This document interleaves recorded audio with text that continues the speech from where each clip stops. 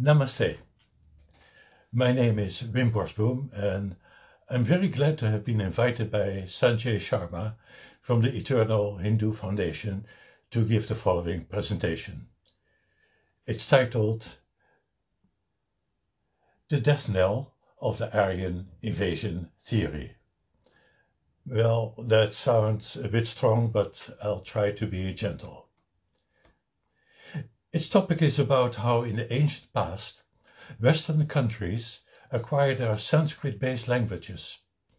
After groups of migrants from northwest India, the Indus Valley, settled there.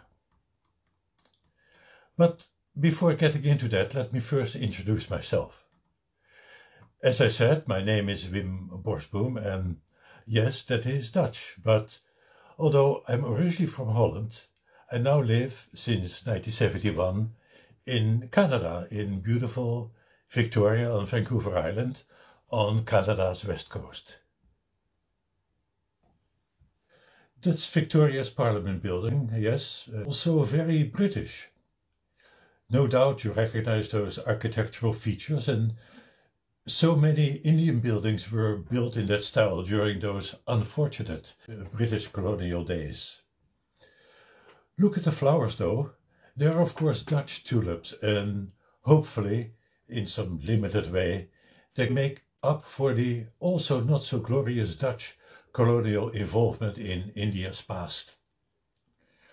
I am, I should say, a well-traveled independent researcher, an Indophile. Indophile? How come? Well, there is a connection with the town I grew up in.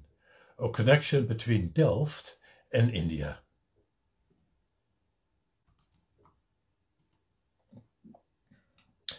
I come from Delft, the town from where many Dutch East India Company ships sailed to India.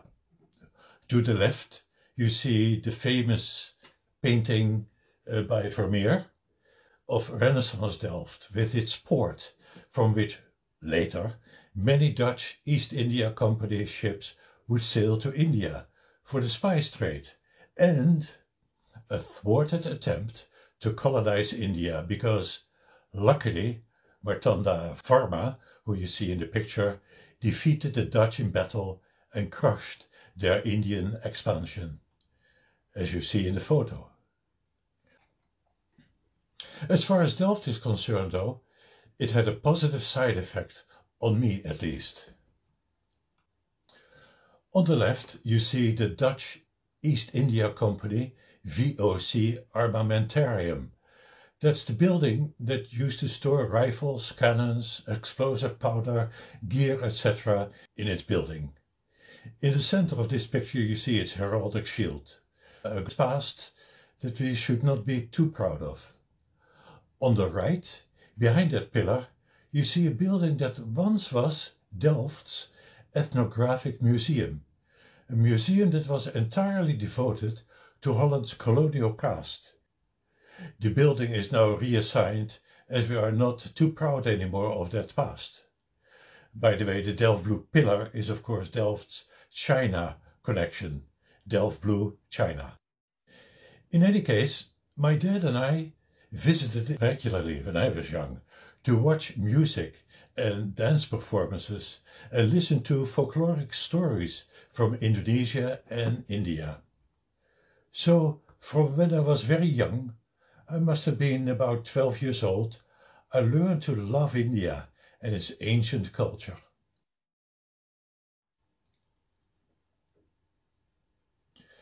Back to this out of India migration theory.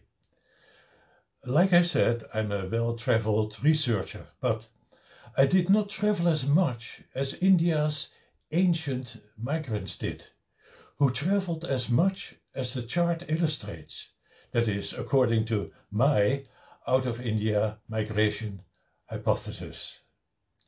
By the way, I rather use the word hypothesis than theory. Even the Aryan invasion theory has always been an hypothesis. It was only artificially raised to theory status. In any case, notice the blue, red and yellow lines. Those routes I will describe in greater detail later. For now, let's just note that this chart is not the Aryan invasion theory. It's not the theory that states that Aryans from the Eurasian steppe infiltrated India in ancient times, which is of course very much disputed nowadays. Apart from some limited alternative proposals, I believe that I'm the only one among Westerners and South Asians to have come up with an extensive, feasible alternative to that Aryan invasion theory, an hypothesis that is entirely based on genetic data, which is ancient mtDNA and ancient y-DNA, and linguistic data, Indo-European languages.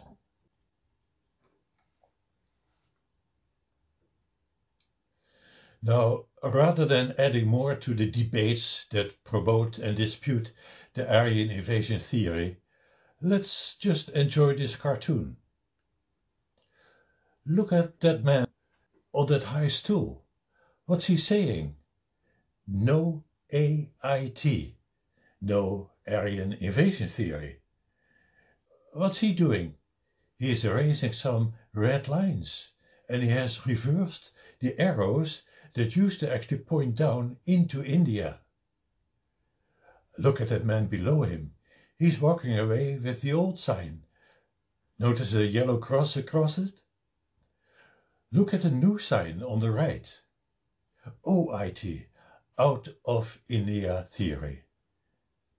And the purple lines along those coasts. Look at the man at the left. He's pointing up. I don't think he likes what he sees. He must be from the old guard. If we just reverse the arrows on those red AIT lines and erase a few, then part of that theory would instantaneously fit, although with lesser importance, into a new out of India theory or OIT. As it is, through my research into European and Eastern history and archaeology, I became one of only a few Westerners that are helping to disprove, maybe dismantle, that unfortunately persistent, flawed and unproven Aryan invasion theory. Let's focus on the chart to see why it's called a novel out of India migration theory. What is so novel about it? Well, let's follow those lines. We shall start at that swastika in the Indus Valley.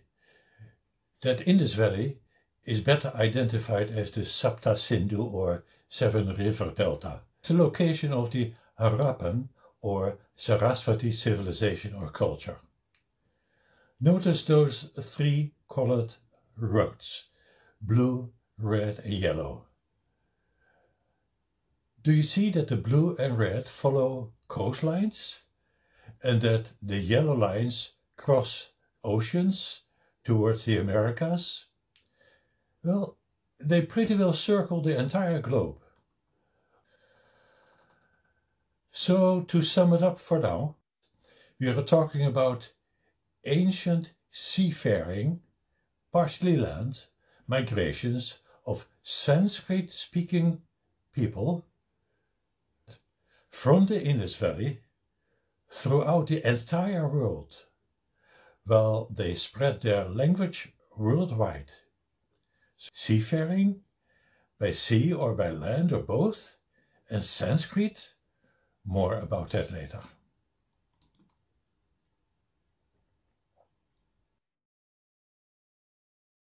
Look at that! 5,000-year-old Indus Valley sails with reed boats. Could those Harappans have used them? Could those reed boats have been seaworthy vessels? Check that prism-shaped seal. Check those oars. Check those cabins. And now this picture, that is from Lake Titicaca. What does that have to do with the Indus Valley. I wonder where they got their skills from. Remember Thor Heyerdahl with his ocean crossing expeditions, his Kon-Tiki expedition from Peru in South America to the Polynesian islands in the Pacific Ocean with his balsa wood log vessel. Remember his Ra expeditions with a bundled reed vessel. And then, most important for this hypothesis, his 1977 bundled reed boat Tigris expedition, from the river Tigris, of course. So yes, what I propose is that what Thor Heyerdahl attempted to prove and was successful at, that indeed ancient seafaring migrants have done the same, of course millennia before Thor Heyerdahl. So you see on the left is map, and of course here is India, here is the Persian Gulf, here's the Red Sea, and on his last trip, the Tigris expedition, where here in Iraq he had his ship built, and later on he sailed down the Persian Gulf, but something happened there. His intention was to go this way, was to go actually to the Red Sea, but when he was at the mouth of the Persian Gulf, the winds were wrong. He couldn't go. He actually was blown the other way, and he went towards, well, he actually ended up in the Indus Valley. He went on land, and he noticed some interesting buildings, and he thought they looked like ziggurats. And of course, he was quite familiar with ziggurats from the Mesopotamian civilization. So he thought, maybe the Indus Valley people at some point had something to do with Mesopotamia. Of course, he was right, but he thought it had to do with the direction from Mesopotamia to India. When I read it in his book, I thought, based on my knowledge that I had in those days, that actually Indian people from long ago had trading connections with the Persian Gulf. In any case, at some point the winds changed again, and he was able to take this route and go towards the Red Sea, and he was planning to enter the Red Sea, but this was in the days of the 1978 Suez Canal crisis, and in protest he burned his ship. Let's go back to the story. To the left you see an artist rendering of Mohenjo-Daro. At the top center you see Dr. Canoyer's depiction of Lotal's seaport. At the bottom right you see the Sapta Sindhu or the Seven River Delta, and notice that seaport Lotal. So during the Holocene era, which began at the end of the last ice age, about 11,650 years ago, spanning the Mesolithic, Neolithic and Bronze Ages, but specifically over a period between 8,500 and 3,300 years ago, and spreading from the Indus Valley, during the Harappan or Sarasvati culture, in what is now India and Pakistan, multiple parallel and sequential overland and by sea migrations took place, including reed boat faring and later plank boat sailing migrants and their kids, their progeny, who went wave-like coast hugging, island hopping, land and ocean crossing. Migrations that went more so by sea than overland, while those migrants seeded their Sanskrit language across much of the entire globe.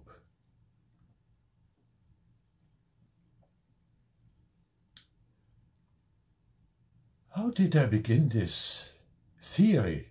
Well, it actually began as a germ of an idea when I was a 13-year-old inquisitive young lad. Yeah, I kind of looked like that in those days. We were still wearing short pants. You see, I had begun to wonder why Dutch, my native language, was considered to be an Indo-German language. Why Indo-German? Should it not be Indo-European?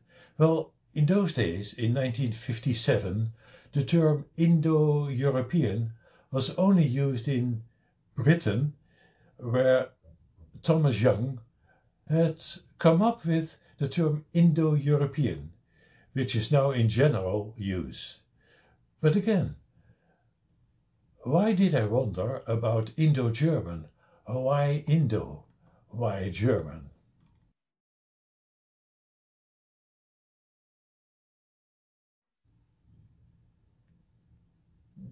Well, as a kid even, I used to joke that German was actually a Dutch dialect. I joked about it because I knew that nobody would take me seriously, although I had already figured it out that I was right. I was a precocious kid, I'm sure. How I found I was right, I described in that paper that is the basis for this talk, so I won't get into that now. Well, maybe I will. Okay then. First, about pronunciation, and then about etymology. Number one, articulation. When I was 13, I noticed that a visiting German family who came from deep inland rural Germany to visit our country Holland, to go to its sandy beaches, how they did not speak my school German or their big city or movie German. They in fact almost mumbled their language. Of course we told them, so they quickly started speaking normal German. But before that, it seemed like they were swallowing their consonants. That made me think. You see, I think I figured out it's all about consonants. You see, sharp pronunciation, articulation, Scottish, Dutch, Italian, all coastal languages and dialects, they are all sharply pronounced. But in the country, inland, in general, as distinct from the cities, people's pronunciation is overall less articulate. When, as I said in general, coastal languages are more articulated. Almost an aha. The real aha came for me many years later, when I was 30 years old, not 13. I had already learned Sanskrit, well, at least had learned to read it, so it was then that I saw the first connection between Hindi, well, Sanskrit actually, and Europe's coastal languages, Indo-European languages. I thought, what if Indo-European meant from India to Europe in the ancient past, along the coast, by boat, not so much overland, but by sea? You see, if it would have all gone overland, if those migrants, so to speak, would go from India to European countries and Northern European countries, then they would have to go from articulate India through consonant swallowing, mumbling Central Europe, and then to coastal countries where the languages became articulate again. That did not make sense to me at all. Number two, etymology. Did you know that 80%, maybe even more, of all Western languages' words have Sanskrit roots? We all know about mother, father in English, Mutter, Vater in German, Mère, Père French, Mater, Pater in Latin, and of course Mata and Pita in Sanskrit. Many years later, when I started reading the works of Sri Aurobindo, after I'd learned Sanskrit and had become quite interested in the Harappan civilization, I had gathered enough information to put together a feasible hypothesis, which I first published in 2013 on academia.edu. After a number of iterations and peer reviews by various publications, my paper was most recently, last year, February 2019, presented in New Delhi at IHAR's Indic Chronology Conference at the Indira Gandhi National Center for the Arts. By the way, IHAR stands for Indian History Awareness and Research, a think tank based in Houston, Texas, in the United States of America. Indian people that are very interested to, so to say, retell the story of India, rewrite the history of India from Indians' perspective, the real perspective, not through the glasses of Europeans, Eurocentric views.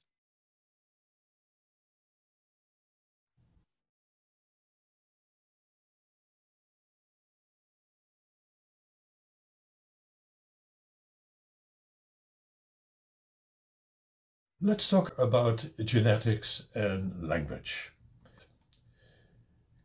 On this chart, you see purple, light purple, dark purple, increasing in darkness. And the darkest is Iceland, then Scotland, then some European countries. And the more you go towards India and Siberia, it becomes lighter and lighter.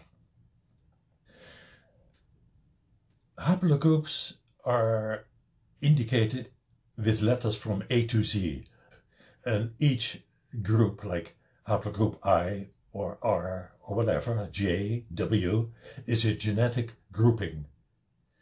mtDNA is DNA that was gotten from ancient skeletons, in this case, and it shows genes carried down from mothers to their daughters and sons, whereas Y-DNA shows the genes that are brought down from father to their sons. Let's discuss the possible correlations between the spread of A, DNA, and B, languages. If you were a Westerner, you'd probably think, and if you were into genetics, you probably would think if anything of these genes would be flowing, they would flow from the darker to the lighter. Europeans or Americans, they were also very Eurocentric. They developed this idea that all culture came from Europe, from maybe Eurasia. But when I started studying this chart, I noticed that this chart showed ancient DNA. What this actually shows more than anything is that in India, in those days, there were much less ancient skeletons that DNA samples could be taken from.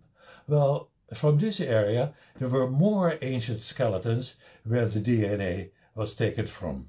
So when it shows a darker area, it doesn't mean that there were more people having it. It just meant they have more samples. So I developed the idea, what if we find more DNA here, which now we are doing, right? Different haplogroups though, but that does not really matter. But if we find more ancient DNA, that of course would show a totally different picture. That would mean that the flow of genes would well be going from India, from this area to there, or there, or there, or there, and end up in Europe. So this ancient DNA, taken from ancient skeletons, the number that was sampled, showing the light and dark purple, instead of going from up north to down south, it went from down south to the European countries and elsewhere. So the genetic evidence, we find that specific sets, haplogroups of empty DNA, and I'll get into why DNA later, that were taken from ancient skeletons that showing up in Europe, North Africa, Eurasia, Arabian Peninsula, and India combined. Now let's talk about Sanskrit. When we are going by linguistic data, we find that according to up to 2,500 years worth of etymological research by Panini and his predecessors, Pindar, Thomas Brown, and recent findings, that all Western languages, the whole region in purple and more, as we will see later, use more than 80% of their words that have Sanskrit roots.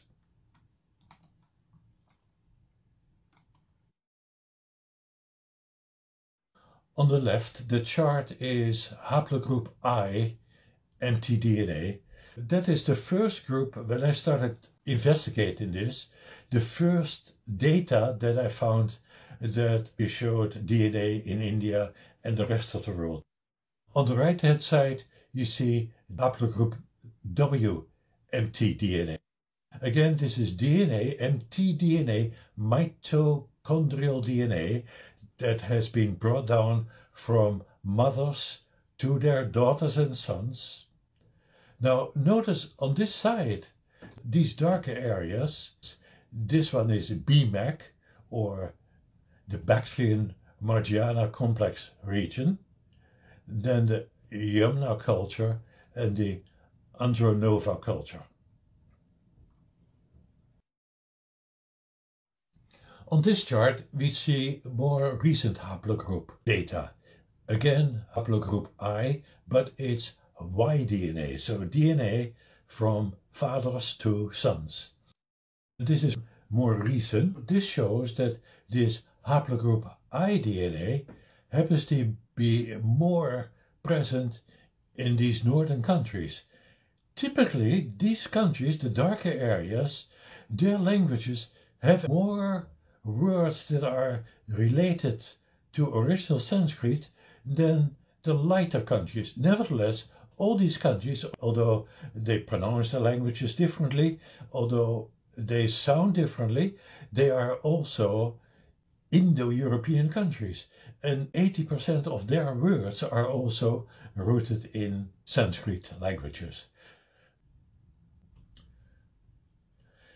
We saw that top chart before. Afterwards, when the people that were proponents of the Aryan invasion theory, when they saw charts like this, they thought it actually, although the Aryan invasion theory was initially not based on genes, but they thought, well, of course, it went from the darker areas to India. Now this chart shows that even more, and notice that the Aryan invasion theory is not only about gene flow into India, but also into Western Europe. Again, if you look at this chart, if you just take most of these arrows and turn them around, then you could see that it may well have gone from the Indus Valley to Turkey, to Central Europe, to the rest of Europe. So afterwards, charts like this were used by proponents of the Aryan invasion theory for their steppe theory, of course with interpretations that would support their predetermined and desired conclusions, as shown in the top right chart.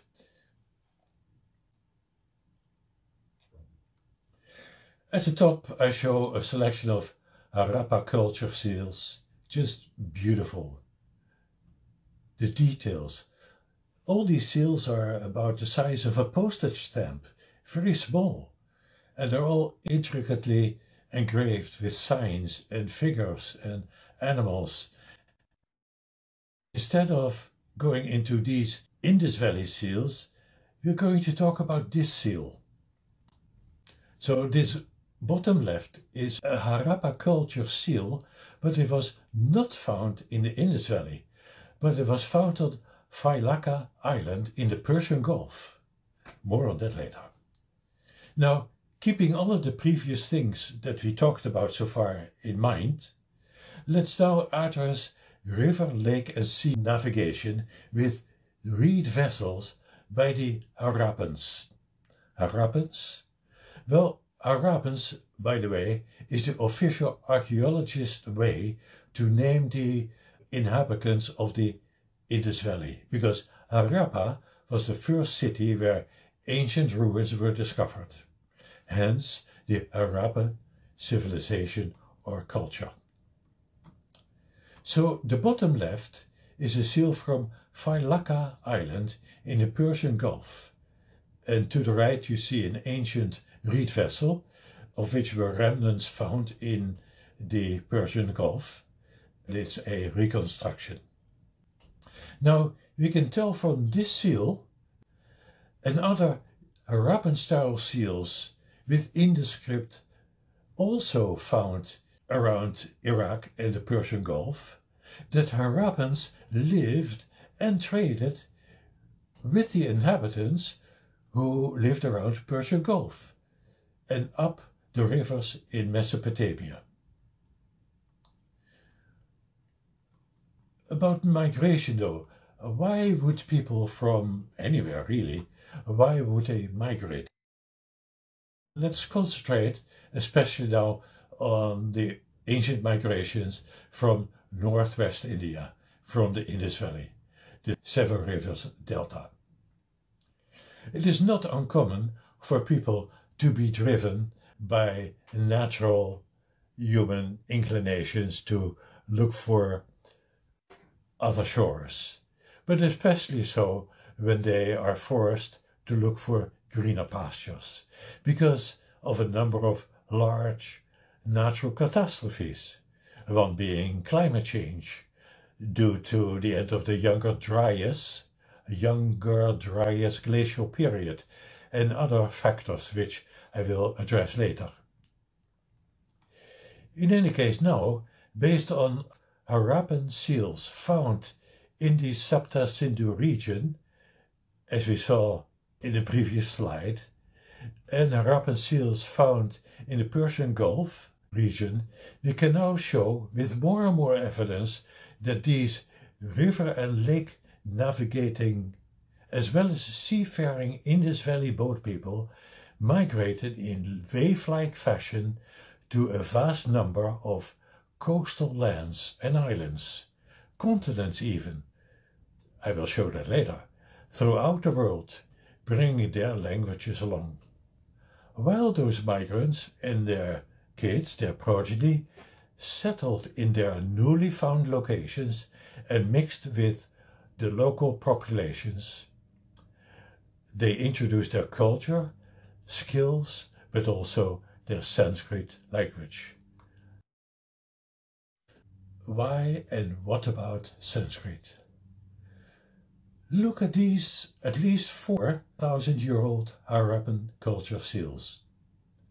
Can they possibly tell us whether the Harappan people spoke Sanskrit?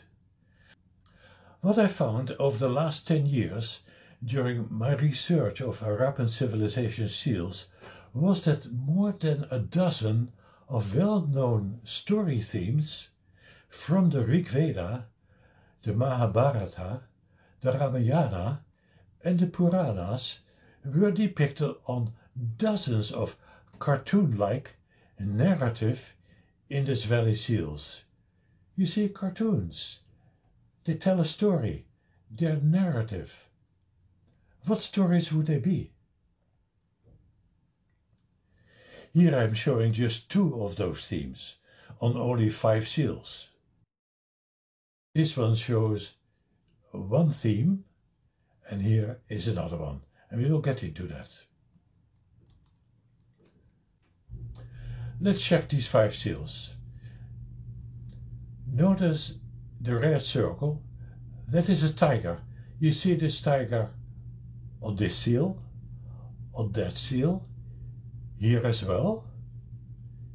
on this one. Notice the yellow circle. It's a bit hard to see, but it's a tree. And you can see a tree here, and there, and there, and there. There are trees here too, but they're different. Look at this black circle, the tiny man. There's a tiny man sitting in the tree. And you see that here, and there, and there, and there. Let me tell you a little bit more about myself, about when I was still a young lad. Remember when I told you about that ethnographic museum in my hometown Delft, where when I was 11 or 12 years old, listened to all those Hindu tales? Actually, come to think of it, I also vividly remember a story I saw on TV 64 years ago. There was this wonderful history teller, a Hindu history teller, who came on TV every week, and he told us stories about, well, many stories, but there was one particular story that I remembered forever. It was a little boy. He was called Kanta, who, while he was hunting for deer, he himself was also hunted by a tiger. Anyway, the story goes on, but eventually that little boy, while he was chased, he put himself into safety and he climbed a tree, and overnight he was sleeping in the tree. I actually forget what happened after, but that's what I clearly remember. Now, when so many years later, when I saw these seals, I remembered that story, but also I knew by that time that there was a similar story in Sanskrit literature, in one of the Puranas. So I looked it up. That story was about Lubdaka. You know that story. It's a well-known Mahashivaratri story that many people tell to their kids during those festivals. Remember, it's about a guy who was hunting deer, and while he was hunted, he got hunted by a tiger, was chased, and he ended up in a tree and in safety. And while he was in that tree, overnight, it became rather dark and cold. He was shivering and shivering, and because of his nervousness, he started picking leaves, and he dropped them to the ground. Anyway, it became colder and colder, but by the next morning, sunrise, it became lighter and lighter, and he looked around and no tiger. So he thought it was clear, and he climbed down, and he saw that the leaves had been dropping were scattered around a big rock.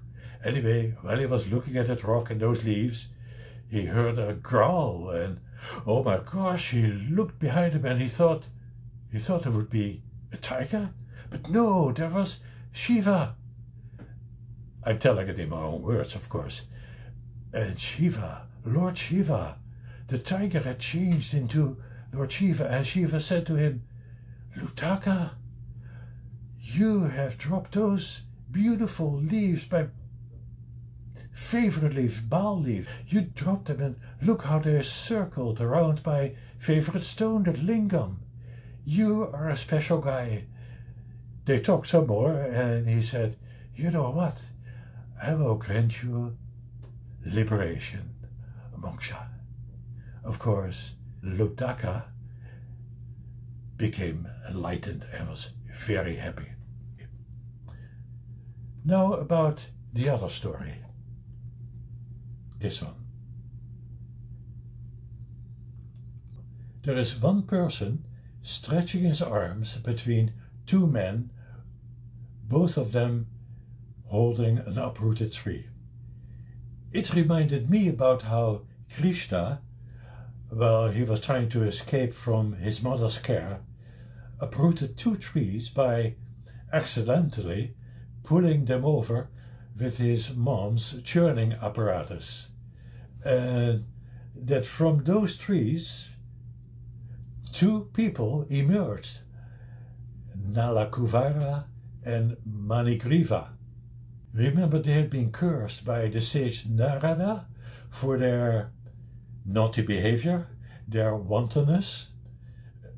Krishna pulling those trees over, they were delivered from their curse by Krishna. So again, another story, appearing on seals that were most likely predating the orally transmitted and later written down Sanskrit accounts.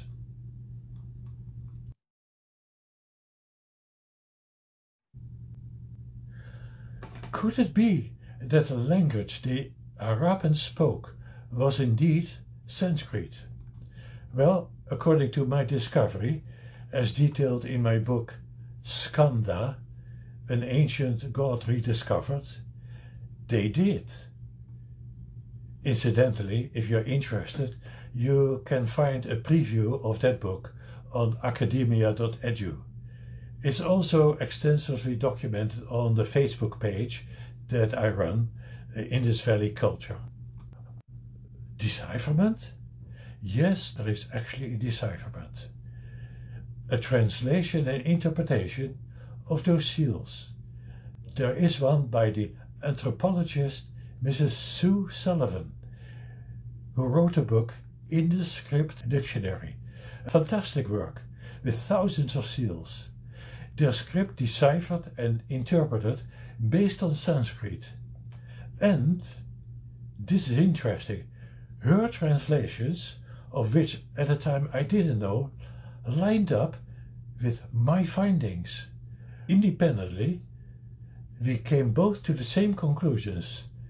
Not a Rosetta Stone, of course, which had different languages, but we came from two directions. I, for argument's sake, came from Paris, she came from California, and we both ended up in the Indus Valley. Interesting that we found the same idea, that the Indus Valley people must have spoken Sanskrit. We can now with confidence say that Sanskrit, at least in early form, was indeed the language spoken in the Sapta Sindhu Delta.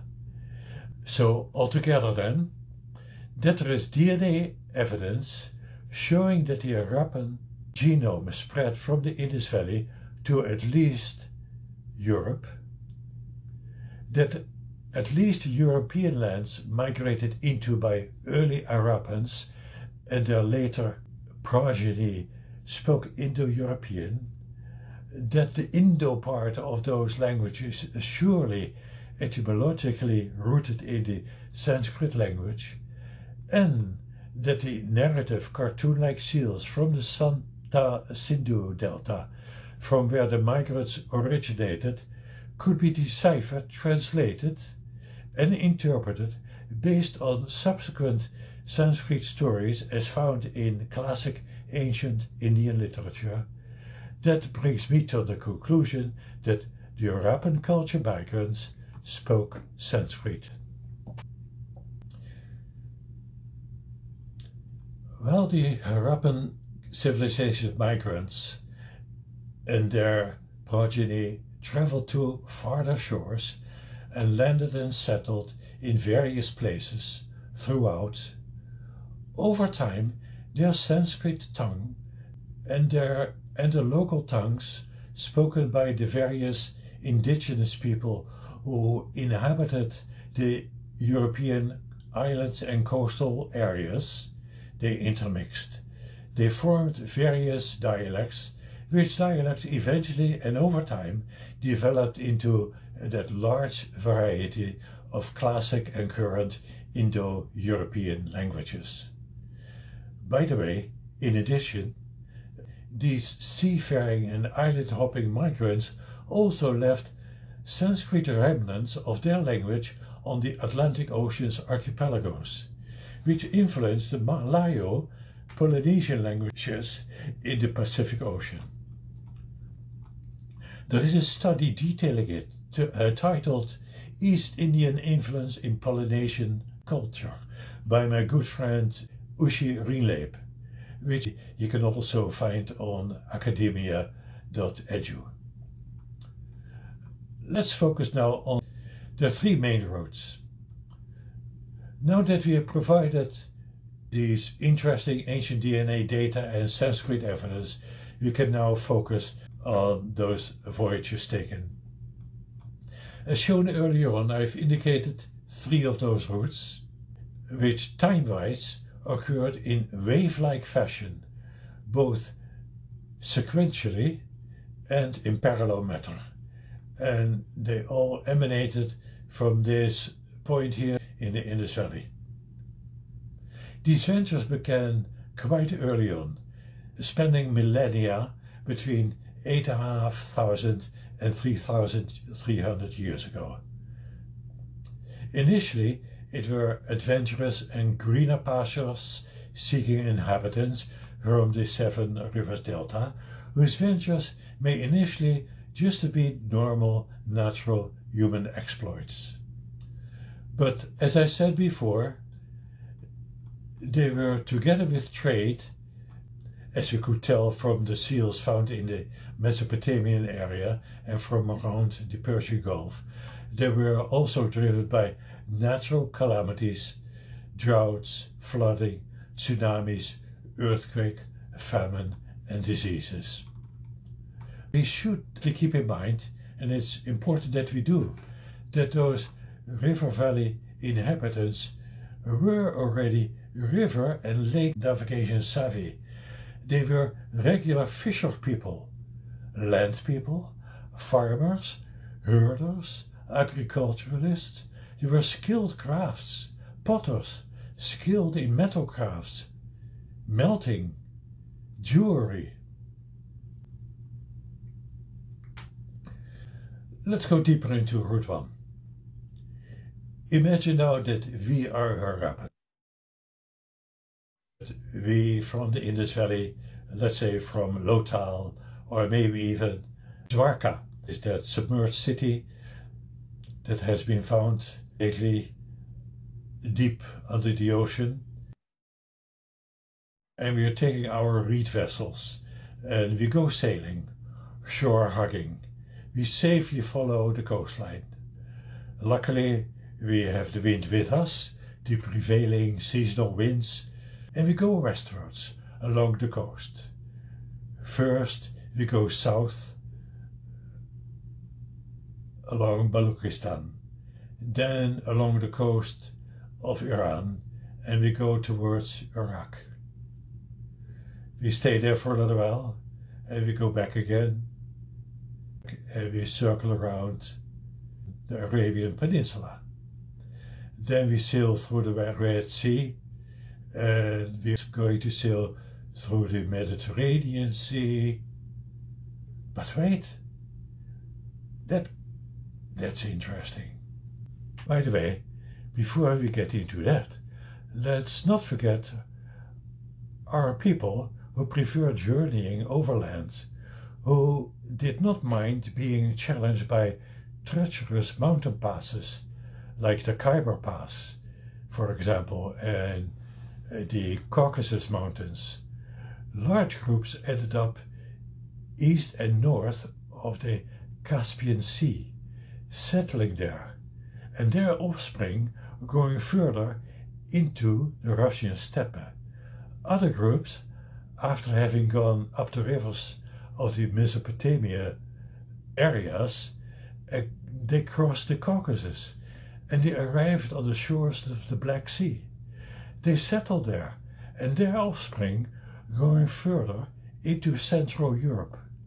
Other groups again, over time, they ended up in Anatolia with their skills, pottery and metalwork, chariot building, horse riding, agriculture and husbandry.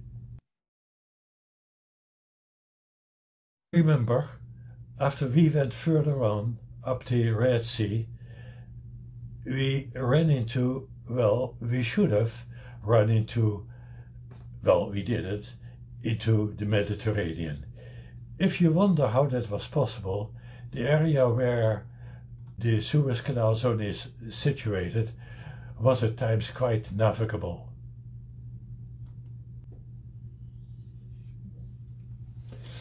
On the left you see the Suez zone, as it was before the Suez Canal was constructed between 1959 and 1969. You notice here the Red Sea, the Suez area, the Mediterranean. This actually was always navigable, sometimes difficult because of the tides and the flow of the water, but maybe not as much. But there were times that it was extremely navigable. How do we know that? Well, look at this chart. There are many more charts like this lately, but this was the first one I found when I started investigate this theory. This chart, it shows sea level data from 140,000 years ago to current. And notice here it's very low, it went higher up, and there were many ice ages. The sea levels went up and down, and here about 20,000 years ago, that was that a younger Dryas glacial period. At the end, the ice started melting and sea levels went up, and it went to about zero here, where it is our current level. But when we look at this area here, and I enlarged it, you see there's this gray line. Notice the arrow. There is a gray line. And if you look very carefully here at the dates, during those days, the sea level may well have been from 6 to 10 meters higher. That, of course, allowed easy sailing to the Mediterranean lands, including Northern Africa, through what we could call the Suez Canal, or maybe even the Strait of Suez. Of course, it must have had a different name then.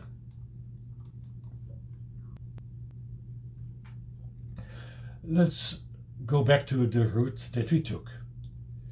However it was, after we settled on the coastal lands around the Mediterranean Sea and its many islands, from Egypt to...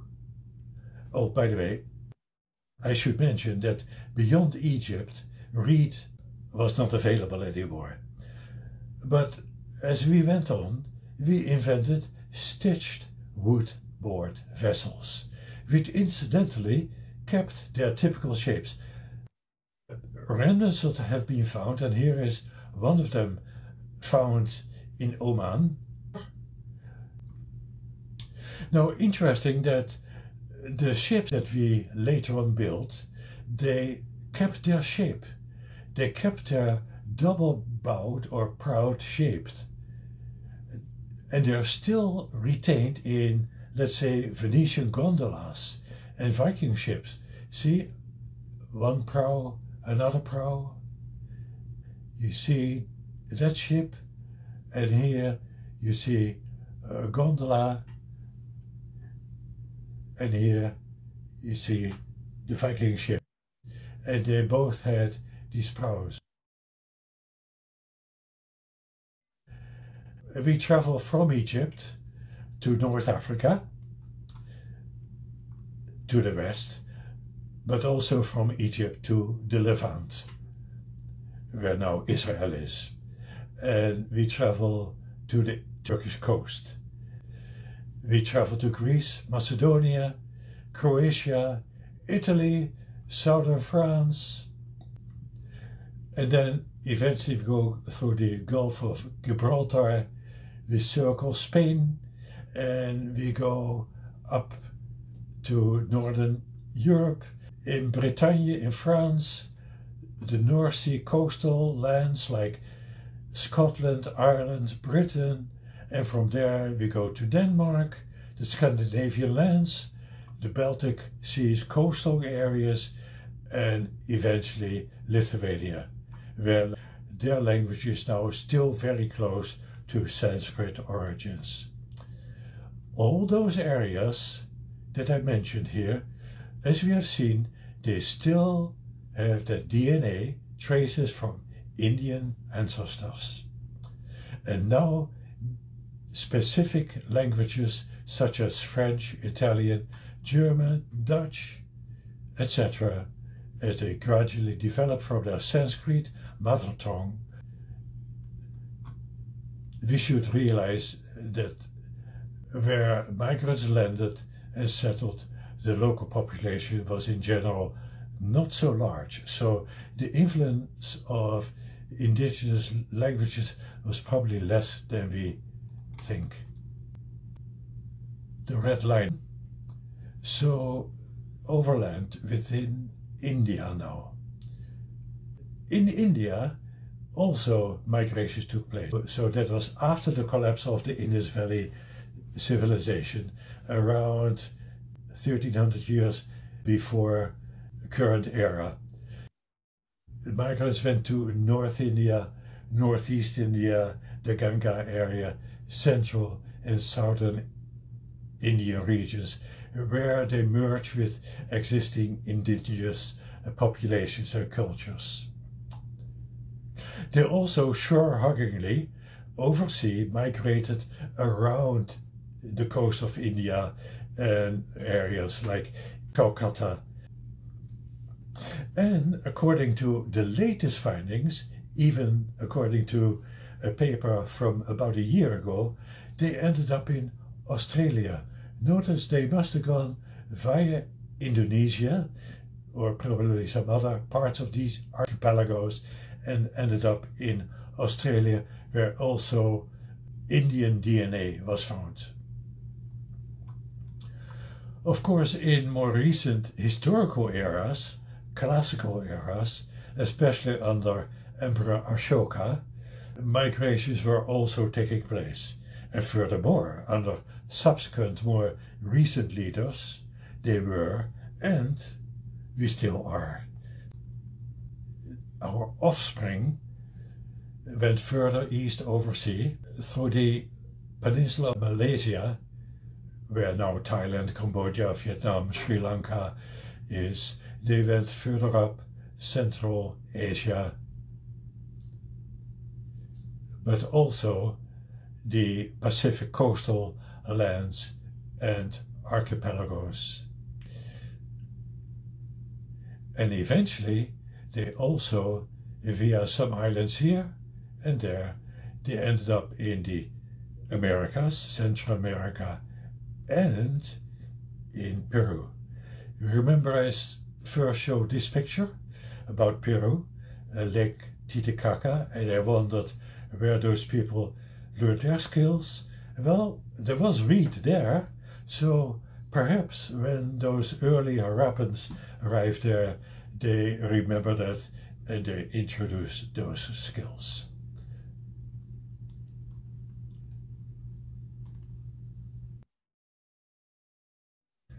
In closing, let me again thank Sanjay Sharma from the Eternal Hindu Foundation for sponsoring this talk, but also various colleagues, universities, museums, publishers and organizations in Bhopal, Nagpur, Varanasi, Kolkata, Pune, Bangalore, Chennai, New Delhi and Houston.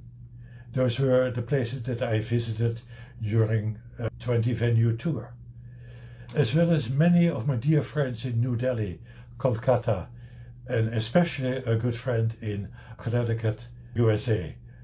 They never held me back. And of course, a very special thank you to my wife, Emmy, who so well supported me with this project while I was so often abroad or hooked up to my computer and smartphone. So thank you all. Dhanyavad.